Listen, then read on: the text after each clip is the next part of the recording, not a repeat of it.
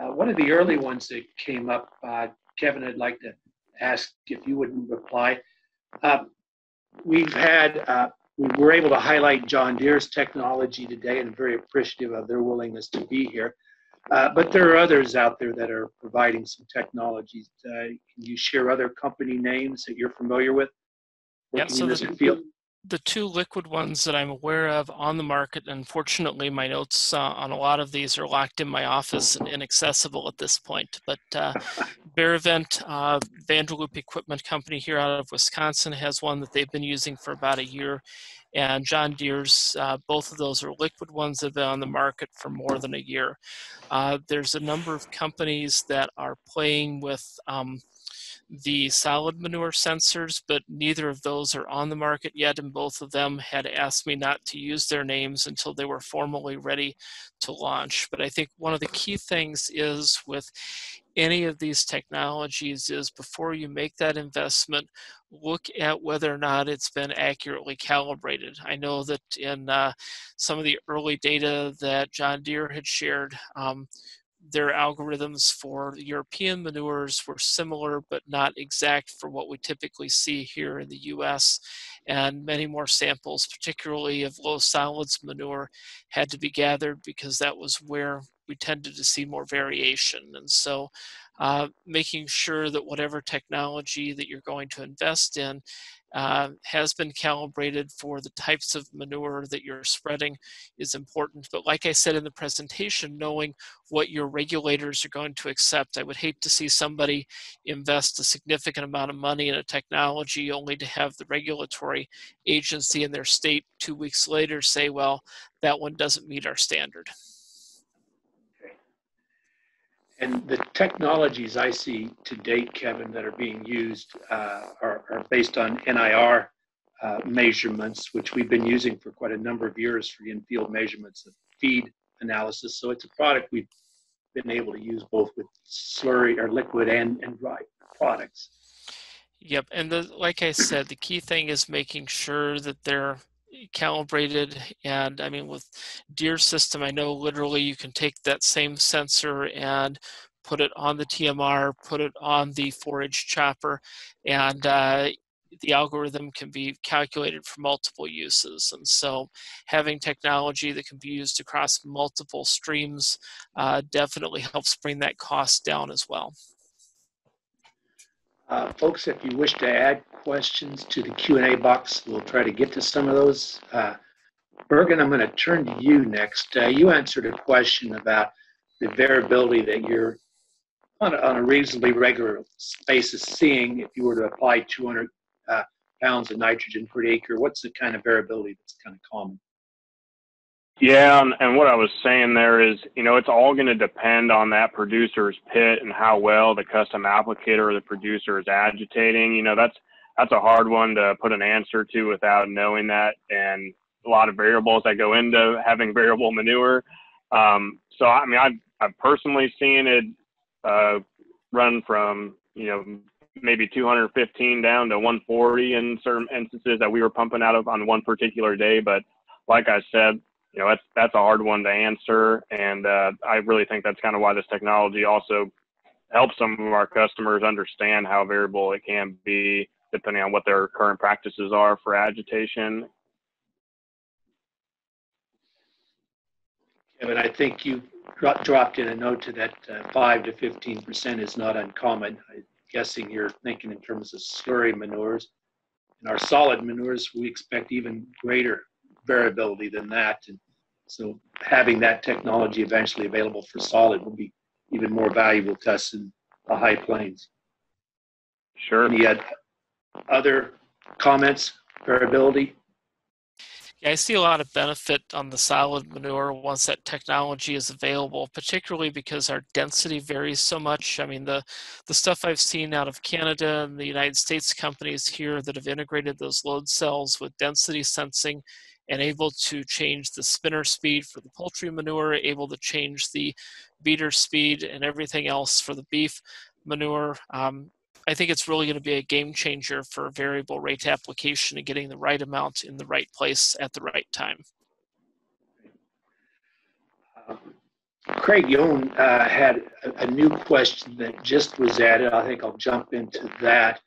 And it's a hard one, probably not a good answer, but in today's economic environment, what are the economies of scale for this technology?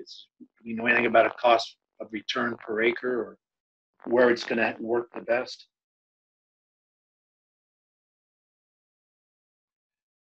Anybody want to tackle that at all?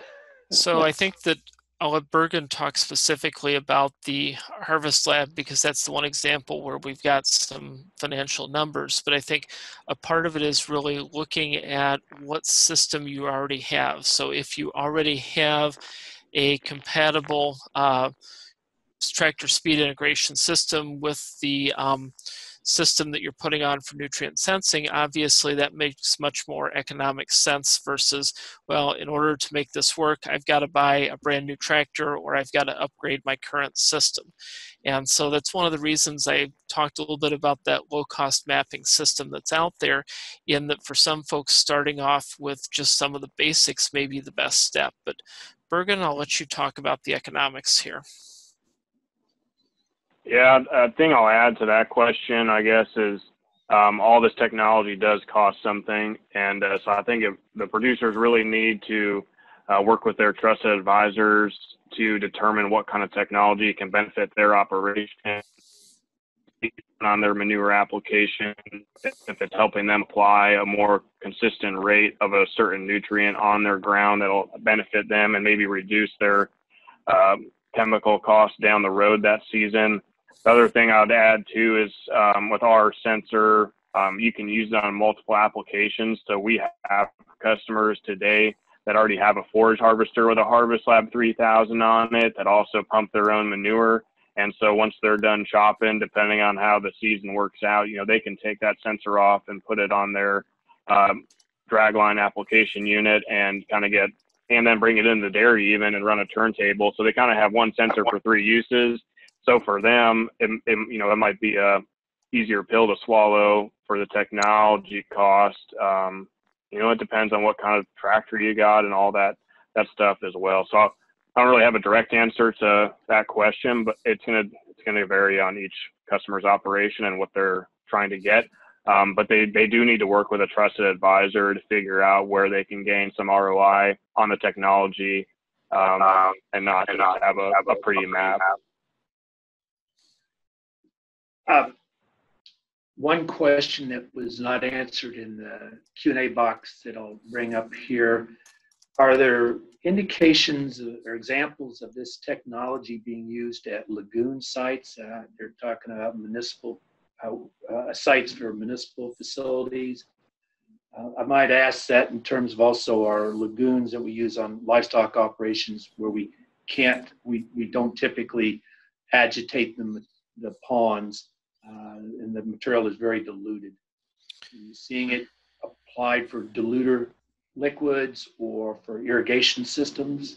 So I think the key thing is if I'm using we've got some feed system here or somebody's. The key thing that I see is that the Harvest Lab or nutrient technologies like this have the most value when used as close to where manure is being applied to the soil as possible. So rather than using it at the load stand for a 6,000 gallon tank going out to the field, I would rather see it on the discharge point of the piece of application equipment to get that accurate as applied mapping data. And Bergen, I'll let you hit the other part of the question here. Yeah, I think there's opportunity for that. The most of the units that we have out today are running either pump-in hog manure or cattle. Technology is fairly new in its application. I think there's lots of opportunities all that have not been explored. So Ted Funk had one here.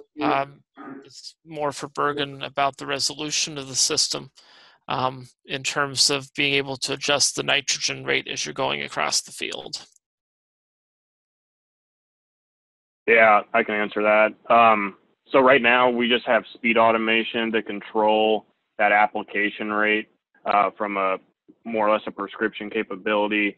And then down the road, we hope to have integration with a rate controller to execute kind of more in-depth prescriptions like he was referencing. The other question that I did want to mention too that came up is lab versus Harvest Lab 3000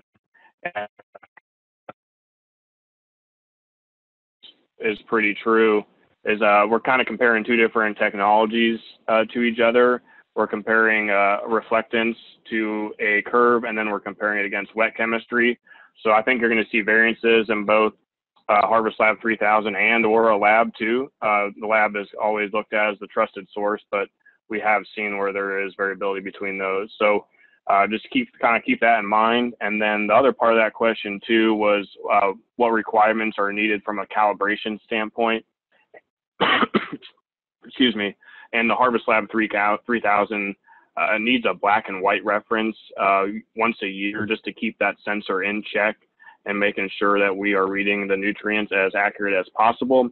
And that is a pretty simple process